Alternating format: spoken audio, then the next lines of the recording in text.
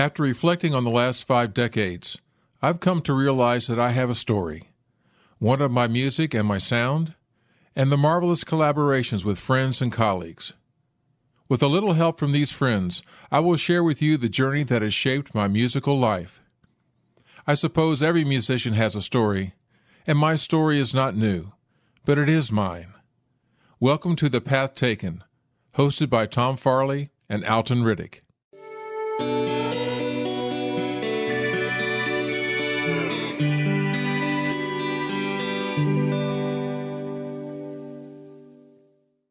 First it's 1, then 5, 10, 20, etc.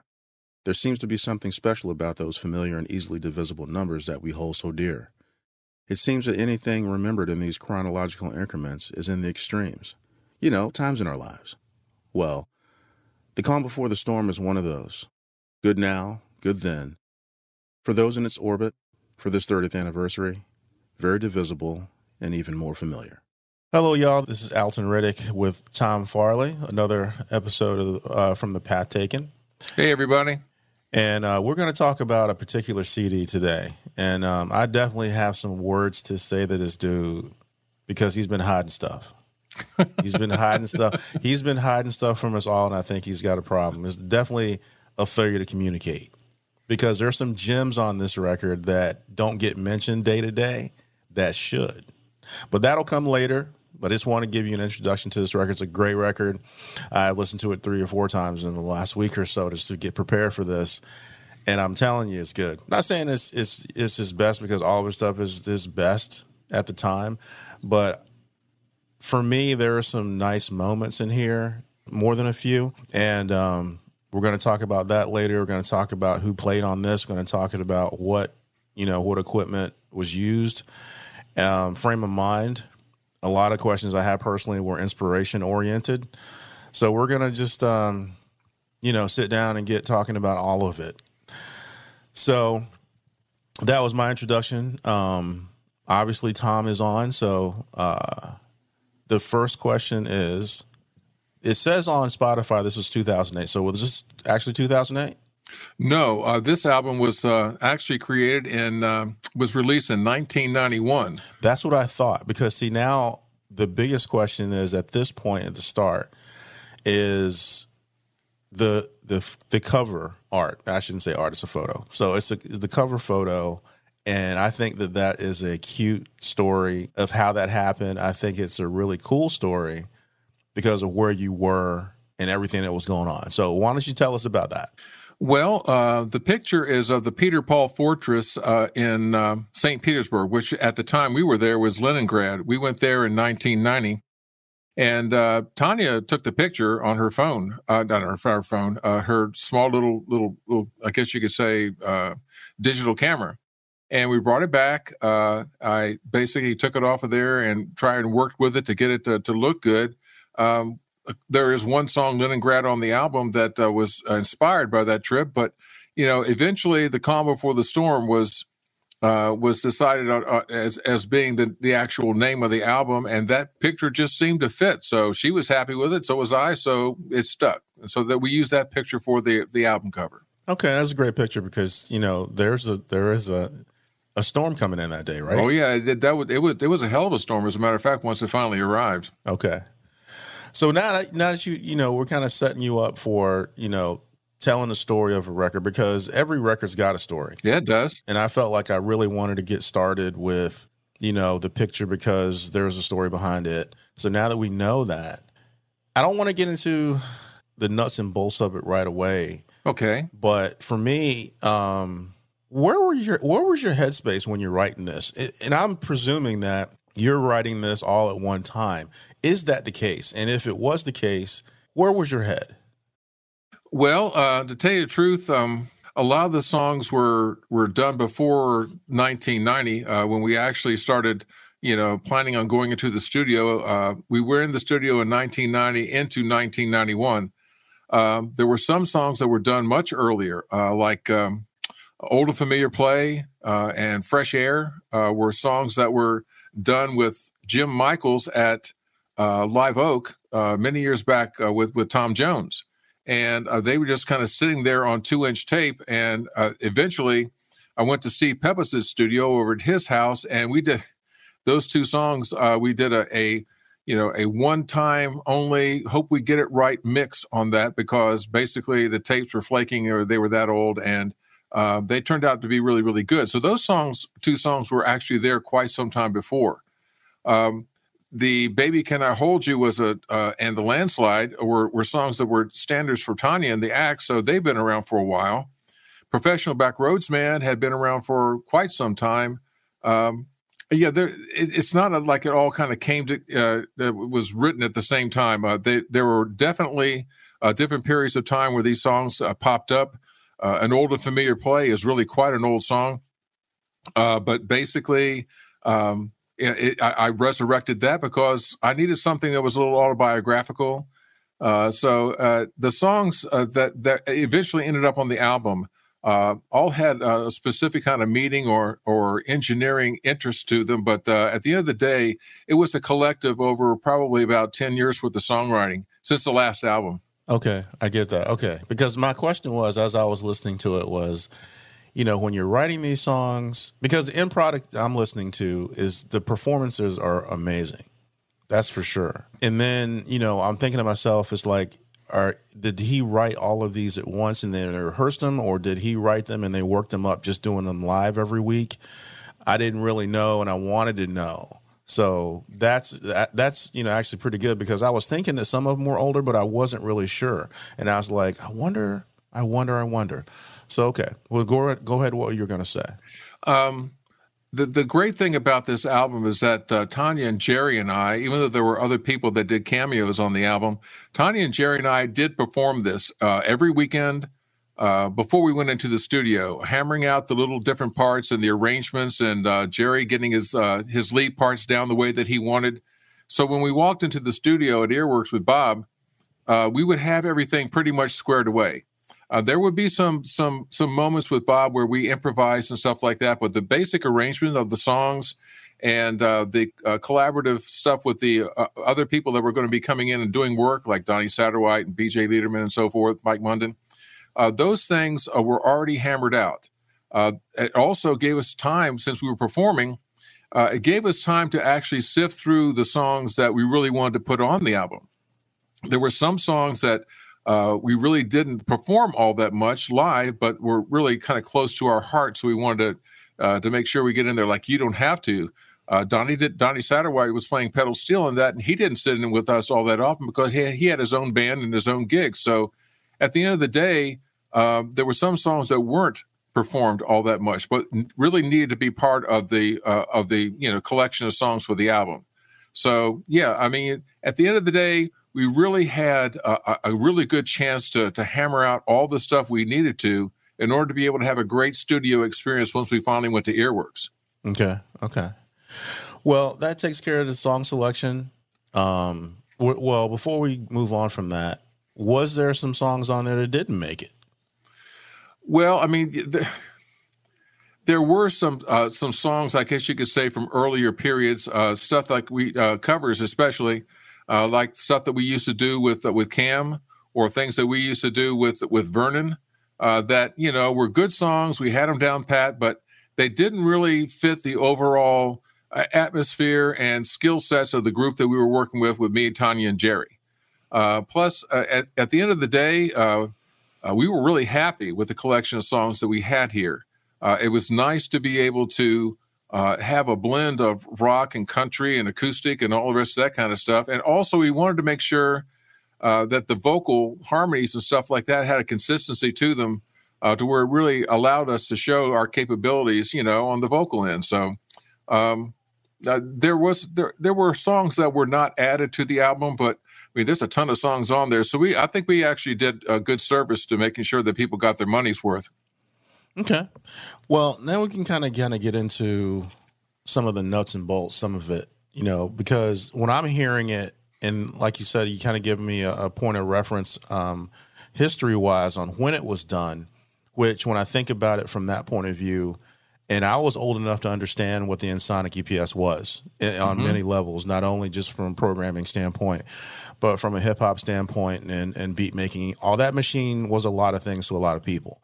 Oh yeah. So I know that there was a big upheaval, and you ended up using this to take up the slack, and it actually turned out to work pretty well. So tell us the story on on how this particular instrument helped you progress. Well, my first exposure to the Ensoniq EPS was with Steve Gallagher over at his studio over near Nemo Church. It was in his house, and he used it mostly for sampling and for working out basic sequences for himself. I saw the potential of the EPS to actually program a group, to program songs that we could actually play along to. And by programming the songs, I mean programming the drums, each individual part of the drums, snare, kick, tom-tom, cymbals, hi-hats, all the rest of that stuff, and the bass, give us a rhythm section to work with. And then we could put our guitars, our voices, and Tanya could put her keyboard parts, right on there on top of it. And we could engineer it since they had a special, I guess you could say, it was a special output that you could plug into the keyboard that allows you to take all 8 channels that you could program with and give them an individual, output. So I could run like a snare would go to a snare channel on the board and so forth, all the way down the line. Every single instrument, all the voices and stuff had their own channels, so we could do EQs and reverb and stuff like that to make a really, really good live sound. The only problem, which we discussed, was the fact that, once they're programmed, they have to be played every single time the same way.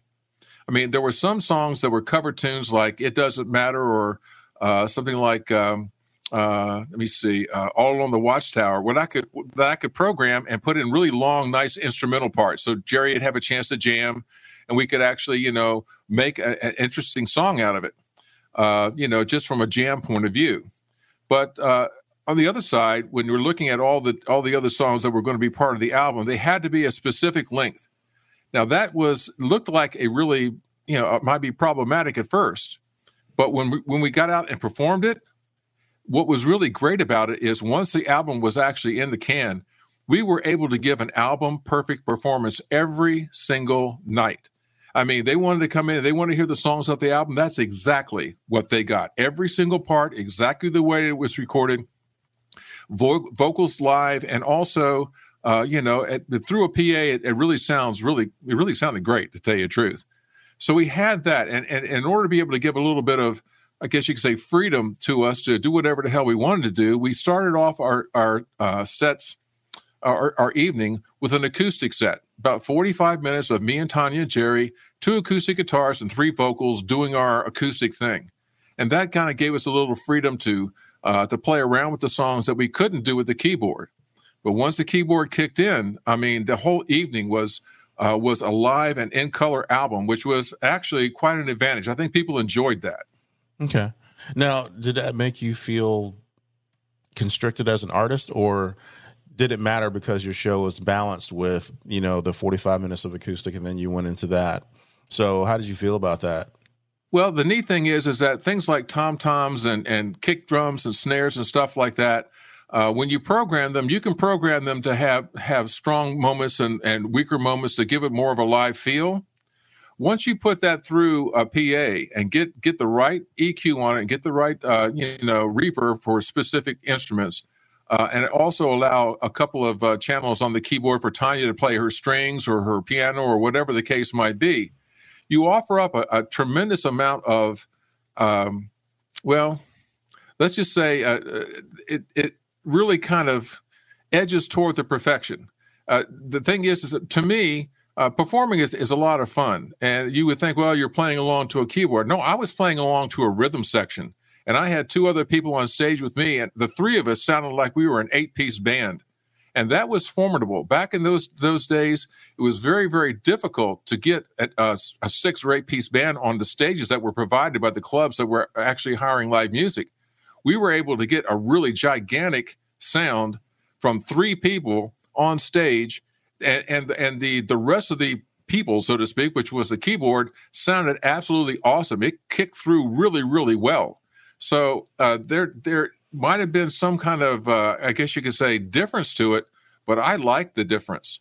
And we were, it was also great to know that every single cue, every single spot where things were supposed to come in was in the exact same place every single time. Nobody screwed up because the keyboard doesn't screw up. So at the end of the day, it actually worked out to be a great performance situation for us. It wasn't boring at all. Sweet. Okay. I was wondering because some musicians don't feel that way. Sequence parts, especially if you're not in the pop genre, sequence parts can feel constricting. I mean, personally, I like to do what you guys were doing. I want to be consistent enough to be the same every night. Well, to me, I think that you owe that to your audience. I mean, some groups, they come in, their performances are good, but they're very inconsistent. And if someone happens to want to go off on a tangent somewhere and you're not aware of it, then that changes the entire composition of the song, and sometimes can go down roads that are not really avenues you want to pursue.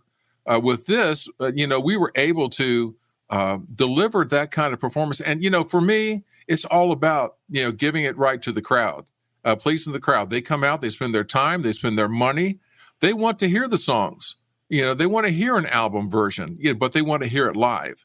And we were able to give them that. And I think that was a real big plus for us. And it gave me a tremendous amount of satisfaction knowing that every single time we stepped up and Tanya would push the keyboard, would actually, load the song in, push the start button, we were there. I mean, every single time.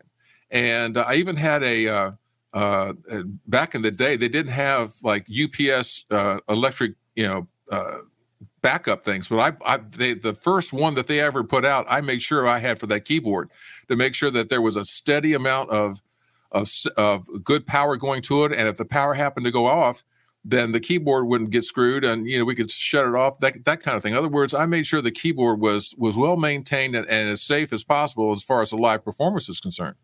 Okay. And that's good thinking because I probably wouldn't have thought of that. I'm letting you know now I'm irresponsible that way. So I appreciate people like you. Because if the power goes out, we're screwed. It was my band. I promise you that. I hear you. Okay. So we've gotten all the preliminary stuff out of the way. We understand, how the music came to be. Some of it was old. Some of it was new. We understand, how you picked them and, kind of the early origins of it as far as for the new stuff, how things were written. Even some of the old stuff, how it was re-recorded to make sure it was good enough, and it was good enough. So now we're at the part where you get to tell us about Earworks and Bob Smith, because that seems to be kind of the linchpin to what we hear on Spotify or Apple Music or wherever you're hearing this. So tell us about Earworks and tell us about Bob Smith. Well, Bob, I met Bob fresh. I mean, someone said, you need to go over and talk to Bob Smith at Earworks and see if that will work out for you. There were a few studios around, some of them had been around longer than Earworks, but I also went and saw the bands and stuff that Bob was working with. He was working with mostly rock bands, not so much acoustic stuff, but he did have an ear for acoustic guitar. So we went over and talked with him, and it didn't take 10, 15 minutes. I knew this was a guy. He was amiable. He was knowledgeable. He knew what he was doing. He had great suggestions. He also, one of the great things about working with an engineer in the studio, he knows basically what will work and what will not. I made suggestions. Why don't we try this? He said, well, you could, but it's really not going to blend in all that well. Why don't we go down this road? And he was right every single time. So I trusted in his ability to actually take a look at our talent, our skill sets, and, take the songs that we had already, programmed. He did the keyboard stuff first, and then we put all the other stuff on top of it. But at the end of the day, he was a man that was really, really in tune with what we were doing, with what we were all about. And also, we were the first group he had ever recorded that had that basic keyboard, rhythm section foundation thing going on. And so that was a challenge for him. But I think he did a great job. And, he was the second professional studio we were in. We went to Quadraphonic in Nashville for the mix there. even though we recorded here at Live Oak, we did everything with Bob. We recorded the tracks there, and we mixed it down with Bob. We sent it away to be mastered, but all the work, the heavy lifting, was done right there with Bob at Earworks. And he, to this day, is a good buddy.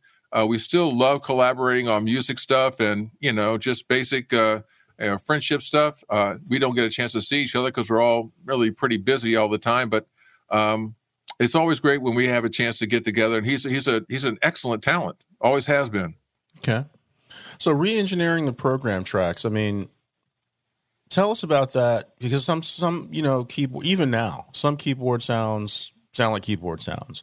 So how did what was Bob's approach or your approach or whoever's approach it was? How was the approach to kind of get that to blend from a mix standpoint? Because they're stereo files, so they're already recorded. So how did y'all go about doing that? Well, we started off recording. We didn't start at Earworks. We started off with Ira White. He had a studio called Mirror Studios. Okay. And we put the basic rhythm tracks down there. And also we did the acoustic guitar track and the violin track for Landslide there. Well, they took really, really well, and we could use them. But when we took the 2-inch tapes into Bob, for some reason, when back in the day when you had to use when you're doing non-digital, like I said, analog recording, you set tones on a tape, and the tones need to match up as far as frequency, and also they need to match up in terms of how they line up with your tape head. But we had some serious issues with how the rhythm tracks actually lined up from Mirror Studio into Bob. So we just basically said, screw it, we're going to redo all the rhythm tracks, at Bob's, and that way it'll all be pristine. The Landslide was just an acoustic song. It didn't have any rhythm or anything like it, just an acoustic guitar, had Mike Munden on violin and Tanya on vocals. So that was pretty straightforward. But all the other tracks that had actual EPS programming on them had to be redone and re-recorded at Bob's. But it's just a matter of running it through and getting all the tracks, on their separate channels so we could actually get started. And Bob did that well. And he worked even outside the time that he was with us to make sure that he could get the actual things like the kick drum and the toms and stuff like that to sounding as smooth and as unmechanical, so to speak, because things are not like they are now with the studio loops and things of that nature. You took a particular voice or sound like a kick drum or whatever, and you programmed that. And sometimes, even though you would try to blend it in through the programming process, sometimes it could sound just a little mechanical, but we were able to throw all the vocals, all the guitars, the keyboards, and any other extra artists we had on top of it. So it really didn't overpower in any one of the songs in terms of, sounding weird. It sounded just like it was supposed to. Okay. The other thing I noticed as I'm listening, the guitar tones were really good. I mean, the electric guitar tones were really good. Obviously, your stuff was great, but who chose that? Is that Bob? Is that you? Is that Eddie? Who is choosing the amps and the tones and dialing in the tones for that? Well, Bob had I'm trying to remember that. I want to say Music Man, but it's not Music Man. Had an amplifier there in the studio. He had several amplifiers. Jerry brought in his amplifier, but I think he ended up playing through a Fender Twin, playing his Les Paul through a Fender Twin. Me, I use the stack in order to be able to do the slide guitar for Leningrad, and I really enjoyed that. So basically, it's not just the amps that you're going to use, but what mic you're going to use to actually do the amps. Okay. So at the end of the day, we went in and spent about 2 or 3 hours with both Jerry and me on the electric side, trying to figure out just exactly what mics and what amps we wanted to use. And Bob was he had done a lot of rock bands, so he had some pretty good experience in terms of suggestion. So at the end of the day, it didn't take us hardly any time at all to figure out the amps that we were going to use, and then just go ahead and move on it. Was it the Mesa Boogie you're talking about? Yes, thank you very. Yeah, it was a Mesa Boogie stack. It was like a head with this huge, gigantic, 412 cabinet to it. I'm familiar. They sound, especially when they're overdriven, they sound great. Oh yeah, I mean, for me, I had my own Strat, which Tanya had bought me, and of course I played the slide lead for Leningrad so many times to make sure I got it down pat. But I didn't have an amplifier like that. I mean, you go in there with that kind of amplifier, and the sensitivity is, because it's so loud, the sensitivity is just amazing. I had to do a little bit of adjustment, but it was fun adjusting because the amp was so powerful. Just let the amp do the work, and it came out great. I was really pleased with the way that slide guitar part worked. It really did. I promise you it did. I really enjoyed listening to all the guitar work on that. So going from guitar to vocals, you experimented with the vocals. What was the experimentation? Well, the three-part harmony that Jerry and Tanya and I had, we really didn't have to experiment with. We did that pretty much on our own. However, Leningrad, which was a song that basically I did all the parts myself. So I was looking for some kind of background harmony, oohs and ahs, that kind of thing. And Bob made the suggestion, why don't you put an ah part in here when you're on the chorus? And we chose kind of like a Beatles style harmony for that, which I really enjoyed putting together. We put together the three parts for that, and it ended up being great. That suggestion by Bob was one of many that he gave, which worked out to be perfect in terms of the overall feel of the song. So there were moments like that all the way through. For example, like on "Missing My Old Man."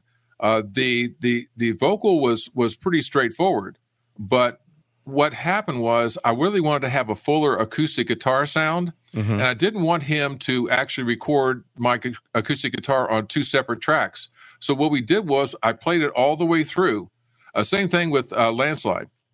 I played it all the way through one time, and then we set up another track, and I copied it lick for lick, note for note on the finger picking all the way through again.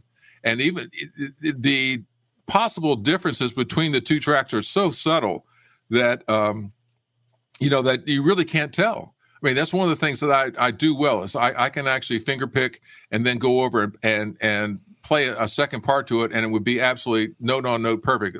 I like that part of recording. So, so Bob and I work with that in order to be able to get a fuller blend as far as the acoustic guitars are concerned. So vocal-wise, the background harmonies, I guess you could say, are the thing that were the at the moment, spur of the moment suggestions by Bob that actually worked out really well. Okay. Now, I'm familiar with some of the sounds. I remember going into, if you're from here and listening to this, A&M was one of the music stores around here, and that was always fun for me. I never had a lot of money, but I would just go in there and hang out and bother those guys for free, which they did not appreciate, I'm sure. But I think either Jeff or Kermit gave me a demo of the Ensoniq EPS, and is the first time I heard samples like crowd noise and clapping and all the sorts of things we take for granted in real life in digital form. And so when I listened to Slow Drivers in the left-hand lane, and I'm like, I wanted to ask you if you got those sounds from that. I wasn't really sure, but now it makes sense. But take us through the decision to put that in the composition, in the mix, as a part of the song. Because it does, especially on Slow Drivers, it really does set up the tone for the song. Yeah, it does. I understand. I've always been a real big guy with sound effects. Like I sent you that copy of Alone, had the birds chirping in the background. Exactly. That was the first major, I guess you could say, home recording I ever did, and that kind of thing stuck with me ever since. As far as Slow Drivers, Bob had an excellent sound effects library on CD. And so we went through, I knew what I wanted, and he chose about, I said, can you pick out some for me? Because, you had to go through a catalog, a whole thing to find those particular car sounds. And so he picked out two. I mean, he picked out about 15 or 20, but we chose two. One was just the sound of the actual engine, then the one taking off, like it's pulling out of a rocky road onto a highway kind of thing. Right. That was I love that. I mean, it's the same thing as Promenade Blues having the sound of the waves coming in. There's something about adding a little bit of sound effects, like Donnie Satterwhite created the storm effects for Jody Lee Carroll on the first album. Right. So that's always been a real fun thing to get into. And Bob, of course, he had the source for all the sound effects that I needed. So we just had fun with that. Okay. It's really fitting and apropos. Like I said, I didn't know if you got it from the Ensoniq library or not, but I'm glad somebody made a decision to put that in there. It really sets the tone for the song. So, we already talked about, kind of the recording process and recording the vocals. Is there anything that you want to say about any other stuff that you do in the studio? Overdubs, fixing little things here and there? Well, I mean, going into the studio with a really nice set arrangement in mind and knowing exactly what you want to do and how we're going to sing it, it all boils down to how well it can be recorded. Bob chose the right mics to record our voices. And, one mic does not fit all. No. You and I both know that. Yes. Bob was smart about that. And he was able to pick the mics that actually recorded our voices, because my voice, Tanya, and Jerry's voices are really quite different, but they blend together nicely if you can throw it through a PA or put it on tape and actually work with it the way that that would allow for the best possible result. Bob knew that. He had that experience with vocals. Most of them were screaming rock vocals because he loved to do, just off the chart rock bands. But the thing is, he also knew through that experience, even though they might be a little louder and prouder, he also knew exactly what mic would be the best one for each one of our vocals. And we had very high-end sensitive mics that most people would shy away from because, well, to tell you the truth, it picks up the sound of the air going past your nose hairs. It's so damn, sensitive. Right. And you have to change the way that you actually sing to a certain extent in order to be able to allow for, I guess you could say, not as many S's and plosive moments, so to speak, like I just did right there. Those kinds of things. And so because they didn't, you had to get it. When you sing, you had to there was no taking it back and let me run it through a filter or some kind of plug-in. There wasn't any of that going on. So you had to get it right the first time, which is, that's the discipline that we had our entire performing lives. So it was just a matter of making sure, first of all, we had the right microphones, which Bob did. And then when we mixed those vocals down, it was wonderful. Just the right amount of effects, a really nice blend as far as how they're panned. We got into it in a big way, and it came out great. Well, so we've covered the beginnings, a lot of the trivial things that matter, if you can even say that in the same sentence, but they do matter. The whole journey leading up to the record itself. So let's just go through this CD one song at a time. Okay. Now I have my notes. I was taking notes. I can't say I was taking notes in the car, but I went through this song by song to make sure everything I thought about it was written down. So to ask you about it, because there's nothing like the horse's mouth. So the first song, Calm Before the Storm, you kind of caught me out there with this one because I had a thought about what it was going to be, and it wasn't that. In fact, it was so sad. It is a sad song. And it's like, where did you get the inspiration for that? Well, I got it from two things. First of all, Lloyd Stone, who was still my good buddy and was our light man for many years. Lloyd was in the Navy at the time. He was a chief, and his ship went over to Desert Storm. Okay. And he had family and loved ones here that he was leaving. I could see it in his face the last time that we saw him off at the dock, just like we met him at the dock when he came back. It was a sad time to see him go. And, you never want to see, even though they're on a ship and it's pretty safe, I guess you could say in modern times, you never can tell what would happen in a war footing in terms of, military personnel. So I was thinking about Lloyd and the people he was leaving. That was one thing.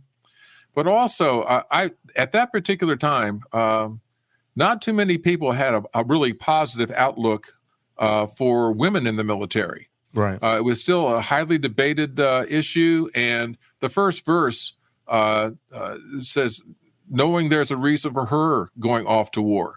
I really wanted to make a statement about women in the military to let them know that basically, you see guys waving goodbye to their wives and girlfriends and stuff like that. There are women on those ships that are waving goodbye to their husbands and their brothers and their fathers and their boyfriends. Those kinds of relationships are just as meaningful, and those moments of goodbye are just as, I guess you could say, emotional and sometimes sad. And I wanted to make sure that I included that in the process of the writing the vocal, the lyrics. So I did. Well, that was a tearjerker. And like I said before, I think I took I don't know what I expected. I just didn't expect what I heard. And it's a great tune. It's a great tune. Well, I mean, the thing is that I still, when I sit around and practice my acoustic finger picking, that's one that I like to practice because I play along, with the recording for two reasons. First of all, Mike Munden's violin solo is so poignant. I mean, that man just grabbed that song and just made it happen. I mean, he brought out all the emotional energy that the song was trying to get across to the audience, and just made it happen. And of course, Stevie had his strings, low in the background, but they had moments when they actually rose, especially in the end part of the instrumental that trails out the song.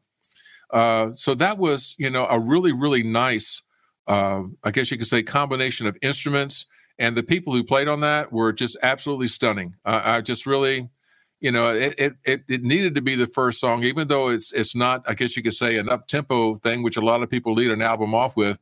It brings an emotional quality, I guess you could say, to the album, which, you go from that to Kinky with My Baby. At the end of the day, that you have a broad swath of emotion and humor and rock and roll. But I wanted that to be the opening statement because it meant so much. I thought, especially coming from a military area, to so many people.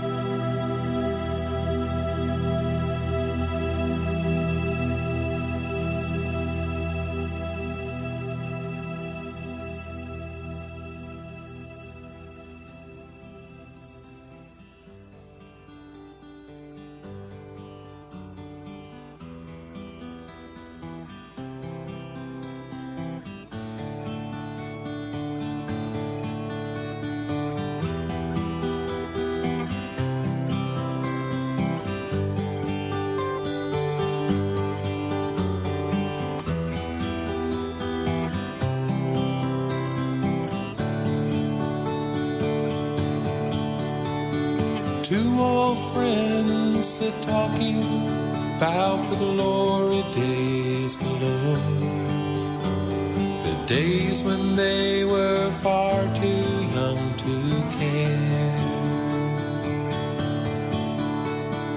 knowing there's a reason for her going off to war, and missing her the time that she's not there. And two young hearts beat softly along the sandy shore, far beyond the fading of the light, knowing there's a reason for him going off to war, and knowing that they only have one night. He's been holding her just long enough to feel her trembling hand as she thinks about the way their lives are torn. The sand within their hourglass falls on a distant shore, just waiting out the calm before the storm.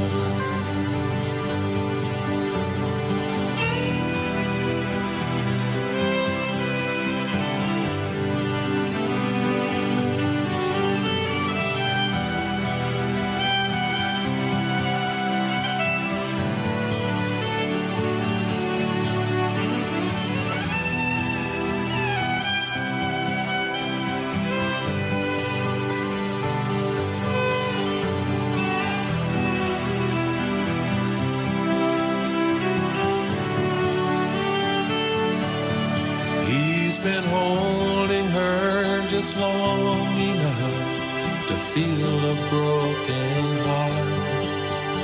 As he leaves her hoping she'll be safe and warm. The sand within their hourglass falls on a distant shore, just waiting out the calm before the storm. Just waiting out the calm before the storm.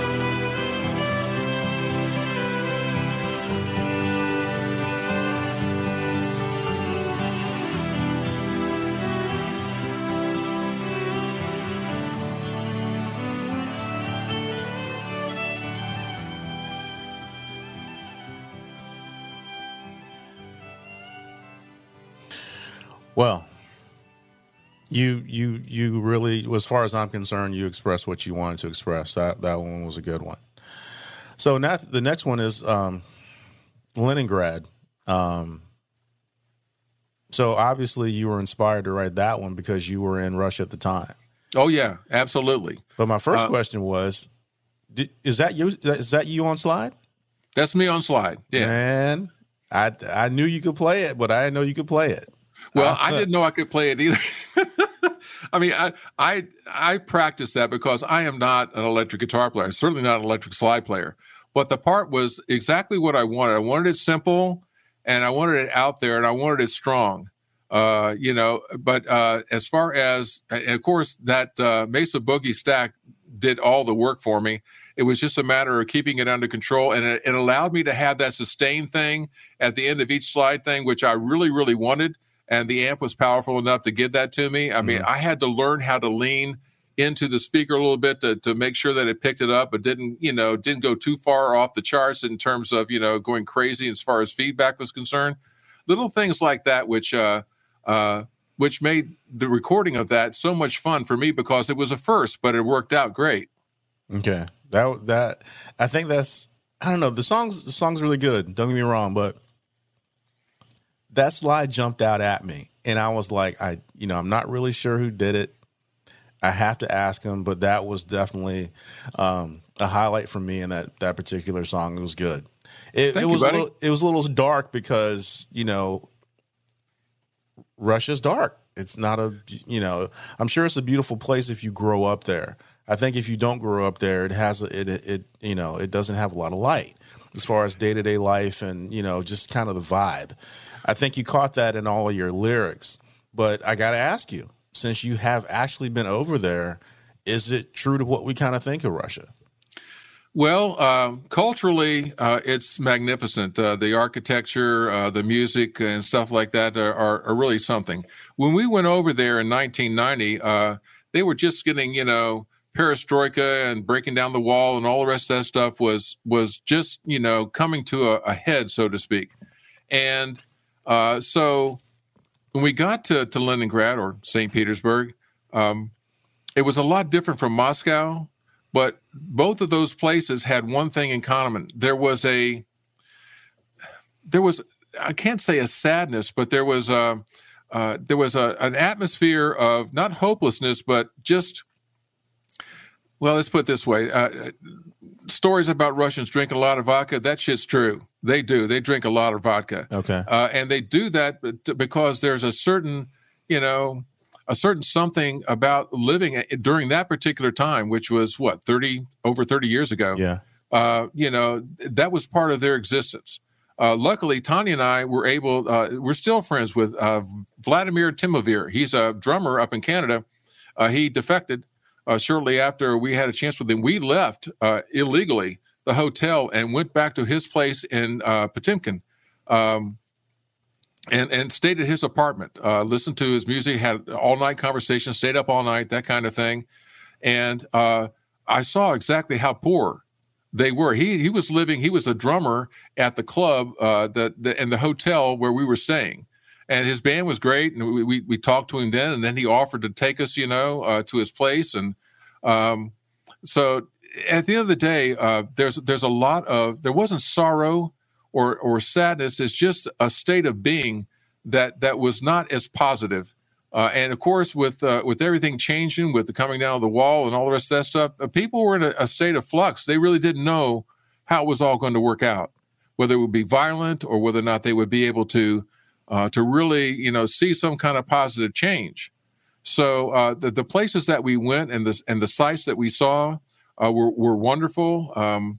But the people themselves, who I loved, were exceptional. They were friendly and they were full of good conversation. One interesting thing, though, that they didn't have a lot of. You go to the markets and stuff like that, and clothing was at a real, you know, it was rare. And you would see people when they would come out to the clubs at night, the outfits that they would put together were things that were kind of piecemeal. It's not like, oh, you go in and you buy an entire outfit and everything matches and stuff like that. It wasn't like that at all. It's like, you know, you buy what you could find. It was like, you know, people still had a hard time finding toilet paper and all the rest of that kind of stuff. Okay. So, you know, it made you really appreciate living in a country that had the bounty that the United States did, but it also made you respect them for the incredible amount of adaptation that they did to their situation. So, wow, that must have been a whole lot of experience right there. I mean, like I said before, you can pretend like you know, but you don't know until you're there. Well, So, you're absolutely right. I mean, when we walked through Red Square, there were still Army guys with AK-47s at every turn, and they're intimidating as hell. I mean, you walk up to somebody who knows that you're an American, is holding a high-powered rifle in a military uniform, looking at you like, you know, it wasn't like Nazi Germany or anything, but, you know, you see something like that all around you, then, I mean, even going through customs at the airport was an interesting, rather, you know, serious, you know, experience. So, you know, it was an education, but, you know, we had parents and kids there on the field trip. So it was a learning experience for all of us. okay. Well, everybody's favorite, slow drivers in the left-hand lane. First of all, I want to thank you for expressing the anger of many people. Yeah, man, me too. God, I hate that. It still gets me, you know? But I mean, and I have to admit, I've been that person too. I have. It's just like you're not paying attention. You look up in the rearview mirror and there's a mile of traffic behind you because you won't get out of the way. I've been that guy. I'm sorry. Well, the first thing I noticed was it kind of had an 80s pop feel to it. Yeah. And that helps me understand, because when you told me you had written this before, I was like, okay, that makes more sense. Well, I loved a lot of aspects. First of all, I like the theme of the song. Almost everybody that knows me and knows my music, if you had to choose, the top 3 Tom Farley songs, that would definitely be in the top 3. They all, and when people go on vacations who are familiar with my music, they'll actually bring that one along so they can sing it. So if they get frustrated as far as the driving on the trip, they can have a laugh, so to speak. But yeah, I mean, there were a lot of things. I loved Jerry's lead in that. I loved the way that Tanya and I did the little 2-part harmony in the verses. Plus, that was a song that was done on my Takamine guitar. It was a guitar with a built-in pickup system, which Bob really loved. He said it was without a doubt the flattest EQ guitar that he ever recorded. It made recording really, really easy. It had a nice full thing, and I love the rhythm licks in that song. They're genuine and they're fun, and they go along with the interesting tempo that song has. But Tanya has her keyboard part, but Jerry's leads and stuff were wonderful, and we had a good time doing that. We also had a great time performing it because people really appreciated that song when we did it live, because we could do it, except for the sound effects at the beginning, we could do it just like the album, and they really appreciated that. I hear you.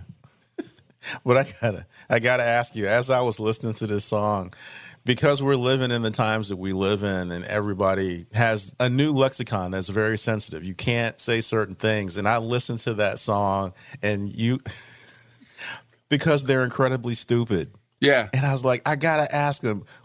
And then the whole thing about the 50mm gun, have some fun.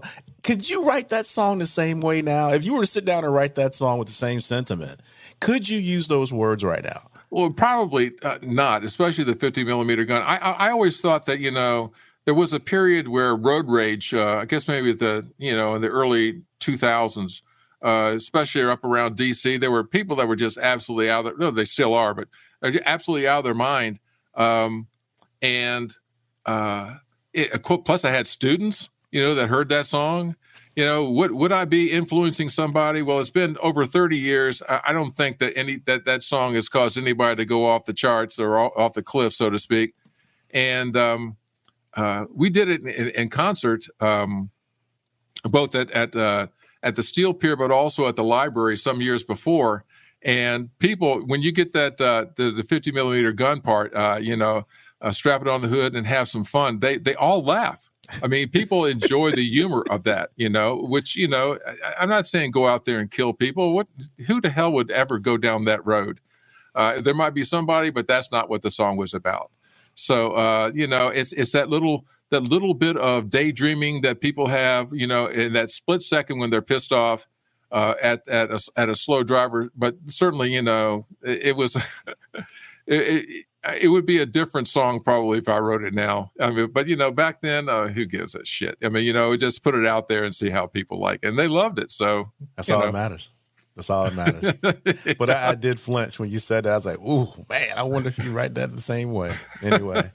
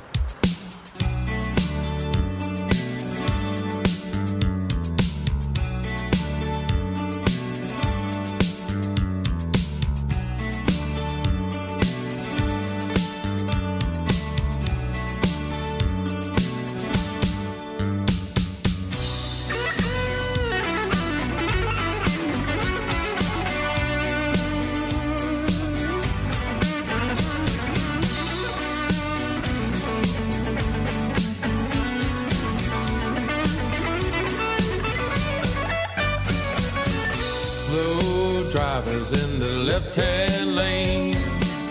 I do believe they'll drive me crazy.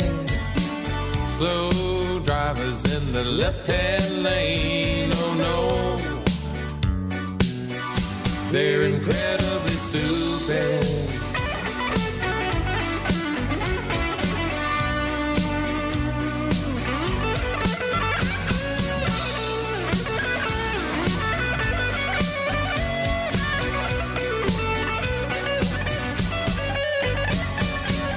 Every day I go to work out on the interstate highway. I get behind some stupid jerk doing 40 miles an hour, gonna drive me crazy. He's a slow driver in the left-hand lane. I do believe his brain is lazy. Slow drivers in the left-hand lane, oh no. They're incredibly stupid.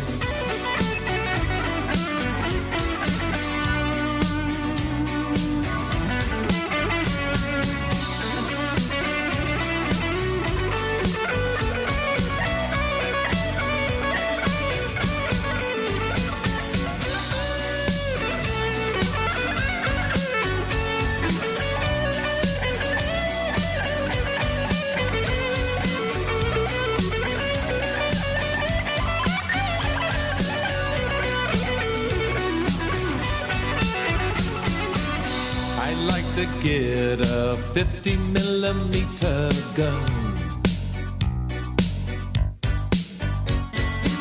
strap it on the hood and have some fun.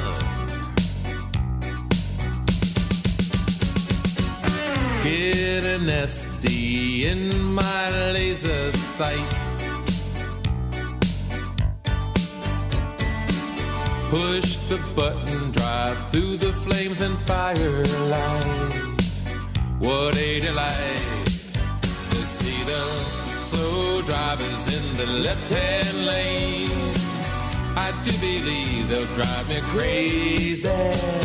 Slow drivers in the left-hand lane, oh no. They're incredibly stupid. They're always in the way. They're incredibly stupid. They're out there every day. Every day! They're incredibly stupid. The law they don't obey. They're incredibly stupid. They're out there every day. They're always in the way. Pow!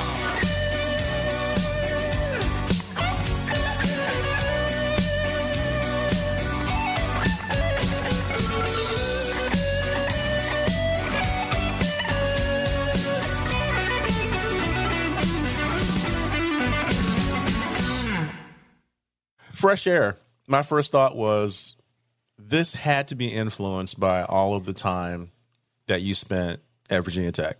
That was my first thought. And again, you have to know you to know that information.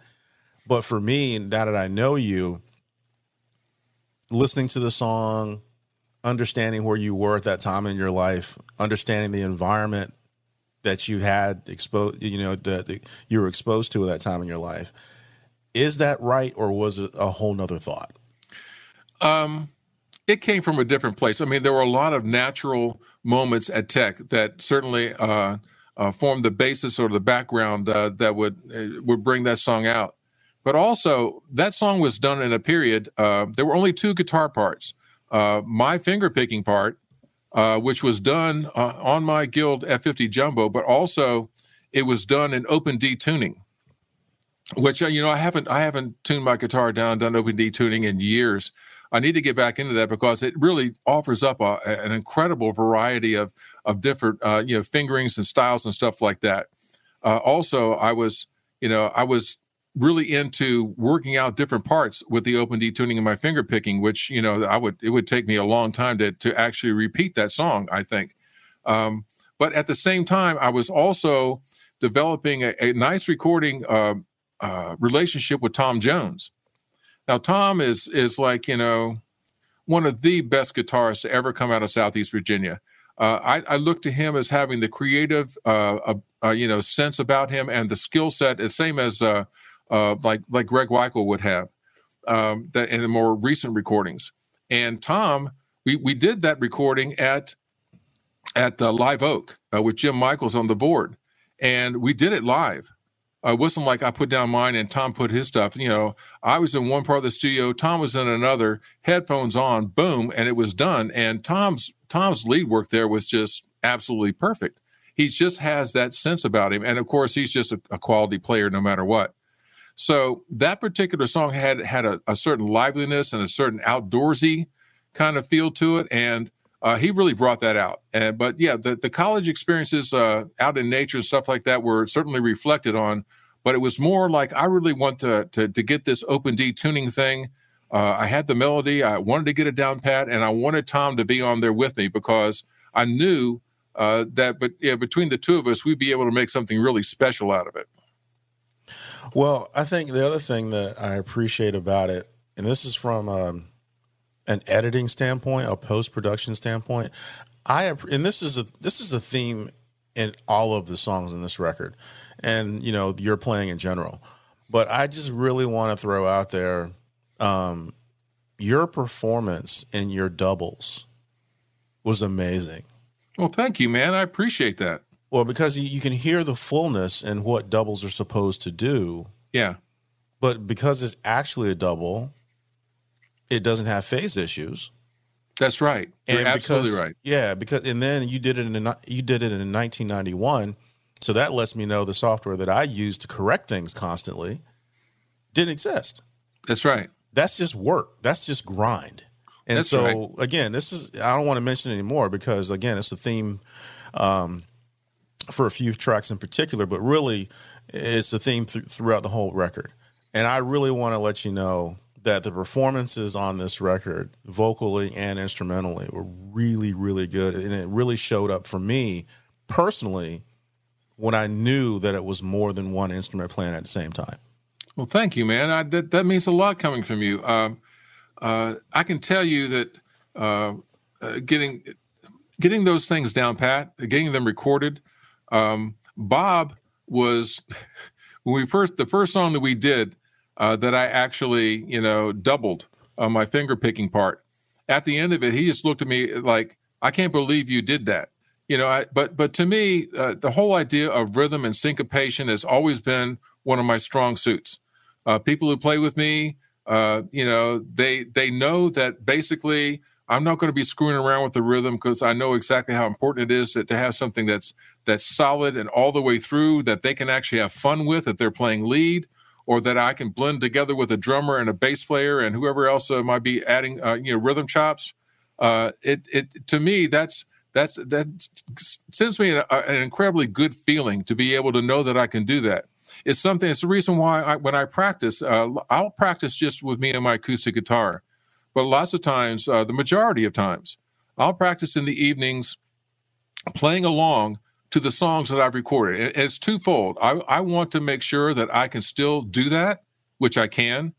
But also, like if I'm playing Calm Before the Storm, it is nothing, you know, like playing along and hearing all of a sudden Mike Munden, you know, come in with his violin. I mean, I can play along with Mike, you know. It makes it a really, really very worthwhile practice session, and it reinforces to me the fact that I can actually still do that, which is important to me. I understand. Well, speaking of great performances, Baby Can I Hold You, one of my favorite Tanya performances. Man, geez. Did she nail that shit or what? Yeah, she did, man. I remember the first time I heard it, and I was like, are you for real? And I was like, okay, because I had heard the original. She killed it, man. So I'm not going to say a whole lot about it, except I'll ask you, how did you choose the cover? But really, just tell the story. Well, the neat thing about it was that we, of course, you know, got that song squared away and arranged on stage before we actually took it into the studio. Tanya's vocals were stunning. There are people out there who genuinely say, I know that that Fleetwood Mac and all the rest of that stuff, the Landslide, Stevie Nicks, and all the rest of that. But I love the sound of Tanya's voice, and I love the version that you have. I mean, which is very gratifying. I mean, these people are not blowing smoke. They're genuinely really loved because they loved it so much on the album. They loved to see Tanya do it live, which we were able to repeat live. Maybe not with Mike's violin or anything like that in the background, but lick for lick, I still to this day practice playing that song to make sure that every single lick is exactly where it's supposed to be, because that's the way people want to hear it. Of course, it gives me a great feeling to know that I can still perform it that way. I don't think I could ever play that song for anybody but Tanya singing it. It's just, it's that close to me. But, she was able to get it. She did the vocals in one take. That to me speaks volumes. So many people can screw up or stumble, but, she had done it many times and it was comfortable. And of course, Mike's violin lead on that was stunning. He's a great player. So at the end of the day, we really, really, that was an easy choice to put on there. But the icing on top of the cake is Jerry's lead. You notice that as the song progresses on Baby Can I Hold You, basically it starts off with me and Tanya and lead guitar and stuff like that. I mean, with rhythm guitar. And Jerry comes in on the second, just with some light, rhythm fills, so to speak. And then he takes off with his lead. His lead is spectacular. It's a great lead. Very much, in tune with exactly what the song is all about. Not too much, not too little. Great tone. It is Jerry at his very, very best. And so, "Baby Can I Hold You" was a song that we've always loved. Plus, it's also one of the best program songs on the album. I love the drums in that song, and we were able to blend them in to where it was really, really, really quite substantial. It was really a great experience doing that one. That's a great one. That's a great song. I mean, we'll get to Landslide later, but that's another one where I think her voice, especially if you're a Fleetwood Mac fan, that's pretty close. Yeah. Plus, as far as the lead work, I mean, that Jerry's lead was an original lead, which is something that I loved. I wanted to have something that was unique. Tanya's voice, being as low as it is, was unique enough. But at the end of the day, so much about that song could have fallen flat on its face if the lead would have been too rocky or rock and rolly or whatever the case might be, or the tone was too thin or whatever. We had that stuff. We make sure that it was engineered exactly the way we wanted to get the feel that we wanted. And of course, Tanya's performance just took it all, right over the top. I mean, it was just awesome. And actually, the neat thing is to actually watch her do it. To be there when it happens. There's no way that you can actually express how really cool that is. I understand. So now here, in the beginning of this, I said I had a problem with Tom because he keeps secrets. And we're going to work all this stuff out right now. Because I'm listening to it, and it's like, I'm getting what I expect from Tom, and that's cool. Record's great. And I'm just kind of bopping along. And then Toe comes on. Now, do you want to help me understand why you choose to not talk about this song at all? Well, all the years I've known you, you have never spoken about this particular song and the batch of songs that you talk about constantly. And I have no idea why. Well, first of all, if I'm not performing it with Tanya and Jerry, there seems, I tried doing it solo. For some reason, it just doesn't come across as well as when the harmonies are there. I hear Tanya's keyboard part and Jerry's lead part, my harmonica part being played. And, I wasn't the kind of guy that played harmonica along with acoustic and solo. So it just seemed very blah to actually do it, as a solo. So that song was only performed when we were playing live. Now, when we were recording it, I went over to Jerry's house, and his his young daughter was much younger then. Her name was Stephanie. And that was the song that she loved the most. I mean, he played all the tracks and was doing his, parts and practicing, getting ready to go into the studio and stuff like that.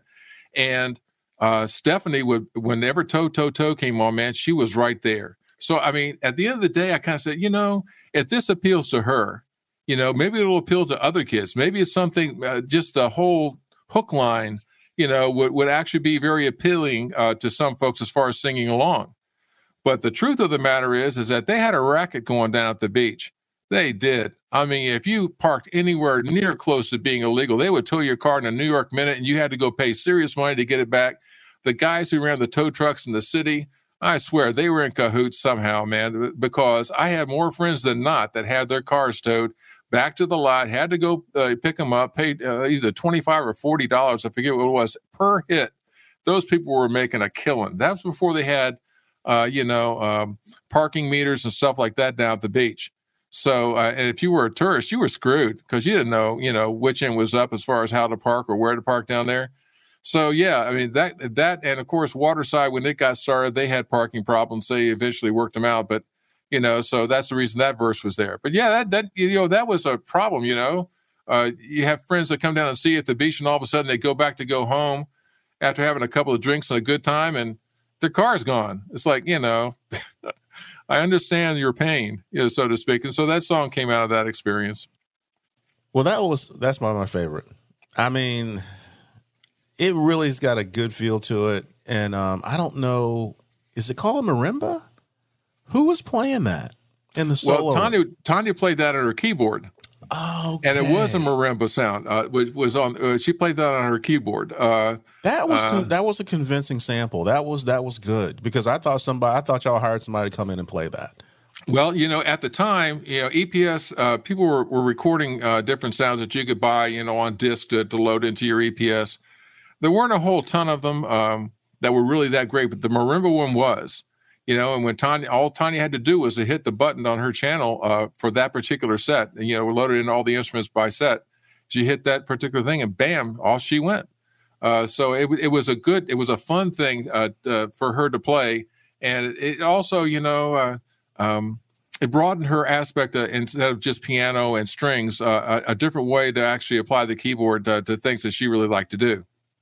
Okay. Well, you tell her that was masterful. Because I really enjoy that whole song, and I still don't. I don't appreciate the fact that you don't talk about it. I'm sorry, man. I mean, it's special. I mean, all the songs on there are special. But like I said, the continuation of keeping the song ever present would have had to have been done with my solo after Jerry left in '96, and it just didn't feel right. I didn't have fun playing it like I did when I was playing with them. Well, I realize that. I do. And I'm familiar with the story and I understand. However, I saw Sting do Message in a Bottle by himself. Mm-hmm. It doesn't feel the same and it's not supposed to, but it's no less amazing. And that's my whole point. Did you see him at the amphitheater? I did not. I saw him at the amphitheater and he did that song solo there too. And it was masterful. It had a great atmosphere to it. That's my whole point. It's not supposed to feel like it felt when you have 3 or 4 different people playing with you. But the bones of the song, it's amazing. It's a great song. Well, if I get a chance to throw it out there again, man, I will. I will take your advice. I hope you do. Because it's infectious for real. Towing my car away. I love it.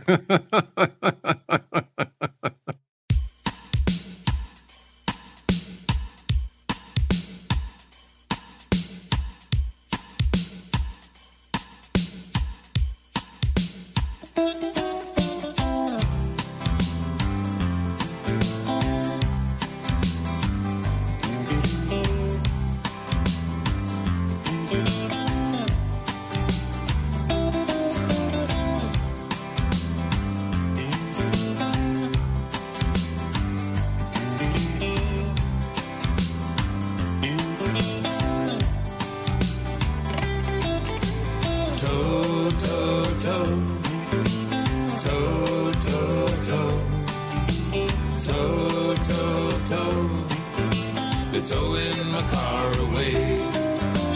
Tow, tow, tow.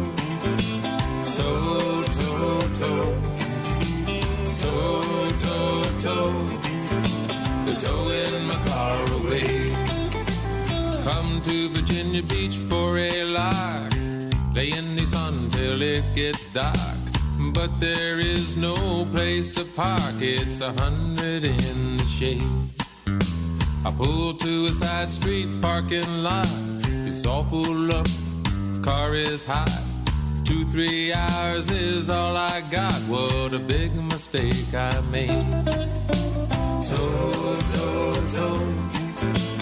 Tow, tow, tow. Tow, tow, tow.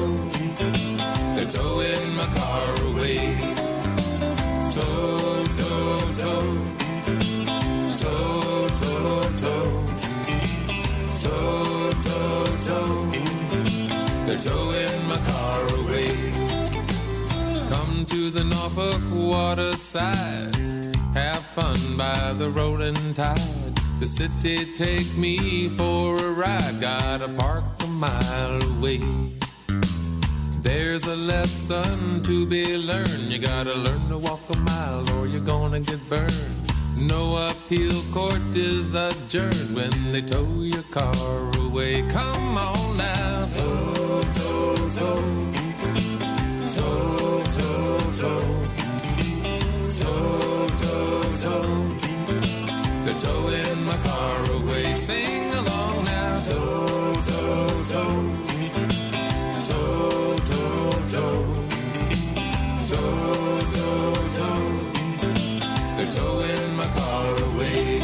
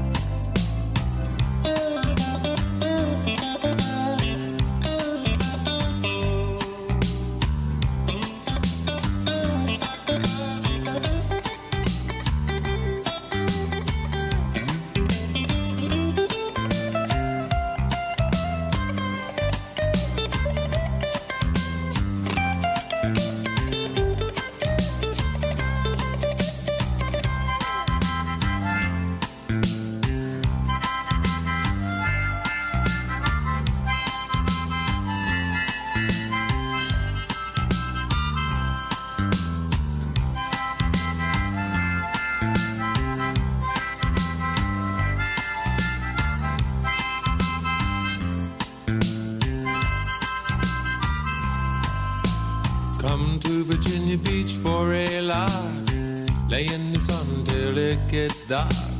But there is no place to park. It's 100 in the shade. I pulled to a side street parking lot. It's all full up, the car is hot. 2-3 hours is all I got. What a big mistake I made. Come on now. Tow, tow, tow. Tow, tow, tow. Tow, tow, tow. They're towing my car away. Sing along now. Tow, tow, tow. Tow, tow, tow. Tow, tow, tow. They're towing my car away. One more time now. Tow, tow, tow. Tow, tow, tow.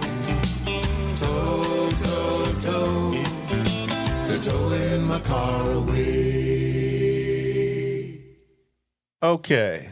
Professional backroads man. Now, for me, being familiar with you, this is the epitome of high energy acoustics. I don't care what nobody says. Now, you could say something different. It's your, it's your tagline. It's your deal. However, when I listen to that song kind of smacks you in the face. It does. That's a kick your ass type of song. So it is, and yeah, I the whole idea of high energy acoustics, that song is one of the top ones to actually display that.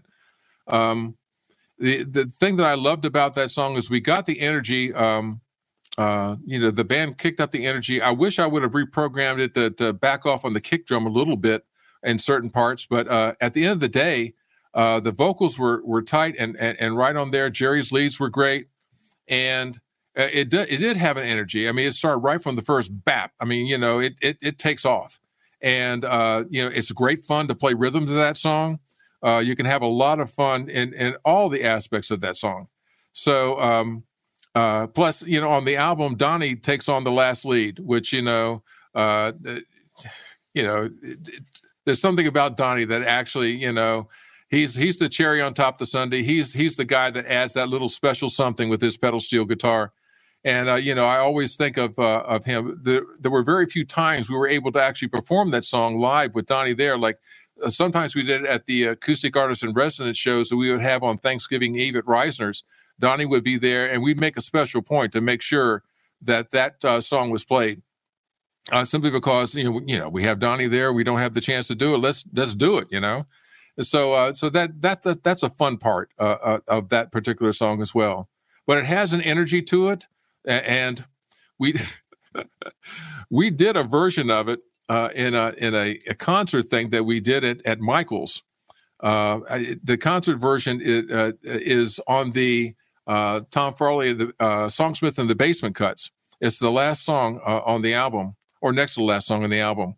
It had Rick Price playing bass, and Jimmy Dunn was playing electric guitar. And but the thing is, the song had the energy, and everybody was into it. But we hadn't, it was like all the musicians came together at that particular time to do it. And the one thing that I forgot to do was, okay, let's end it like this. The ending of the song just kind of crapped out, which, we made a joke of it at the end. But if it wasn't for that concert, we wouldn't have concentrated on making the ending with the bam, bam, bam, bam, bam, bam, bam, which I think is a great ending for that song. It is. And so we came up with that ending after the fluke that we had playing for fun at Michael's that one Sunday afternoon. Okay. Well, other question I had about this song was, number one, what were you thinking when you wrote it, or what was your inspiration in writing it? Or was it you just jamming on a progression and the song wrote itself? Well, twofold in that.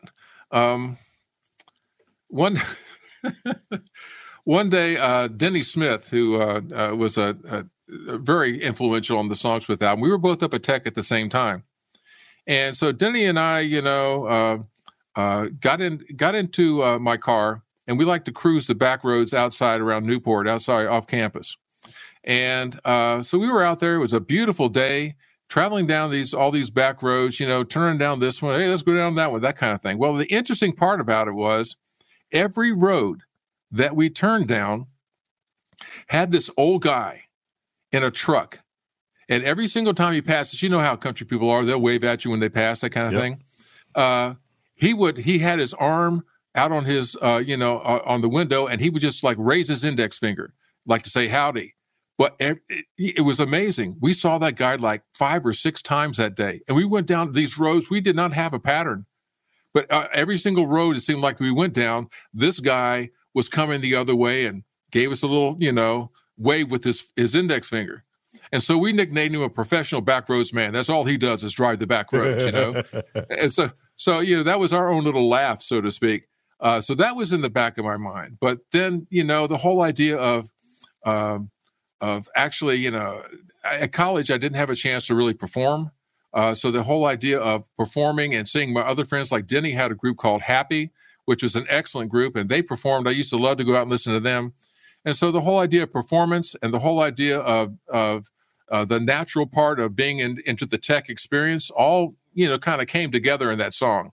Plus, the whole humor aspect of it, or the spirit of it, was the professional backroads man. But I had to put down a second, like a little subtitle, rolling set of wheels, because unless you knew the story, professional backroads man really doesn't make any sense at all when it comes down to the actual song itself. But it made a hell of a lot of sense to me. And so that I just left it up there and put down the subtitle so people would have something to work with that they knew. Got it. That song is tight. I mean, it's moving and there are no loose ends.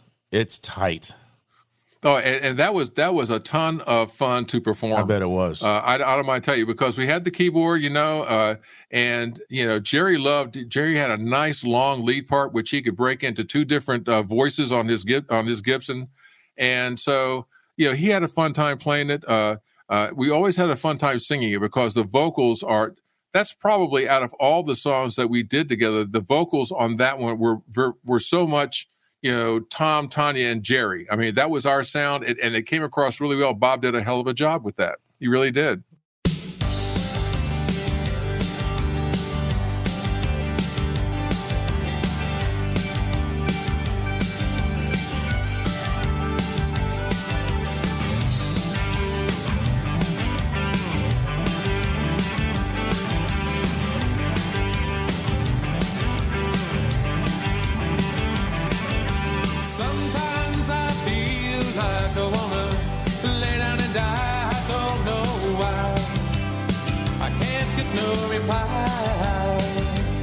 Since I found the simple feelings of a barefoot country boy, I found a place to stay. I'm moving right away, and I feel, Lord, I feel like a rolling set of wheels on the countryside. Oh my, behind those empty doorways, the smoky basement lights lies a reflection. My whole life's direction. Ah, but if it isn't there, then I don't really care. I really haven't got the time to stop and worry. Lord, I'm in a hurry, and I feel, Lord, I feel like a rolling set of wheels on the countryside. Oh my, oh my.